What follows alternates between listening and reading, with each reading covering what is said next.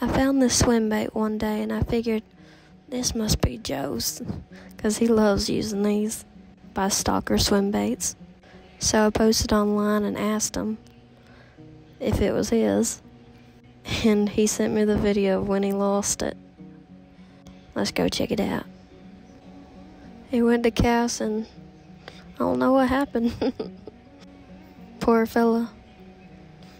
It went flying high. I offered it back to him, but he said I can keep it. What a sweet fella. So then I take it fishing. I hook into a huge gar, freaking out, and it just popped right out.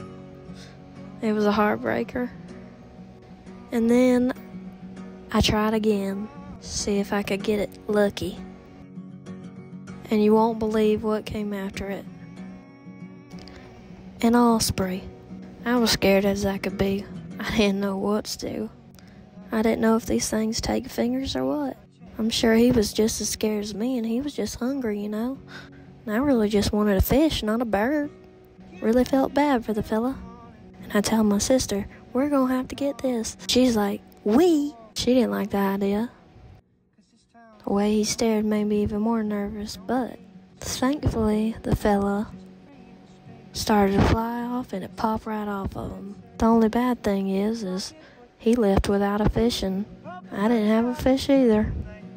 And he ripped the tail off my swim bait. I don't know if it's lucky or cursed, but it sure don't feel lucky.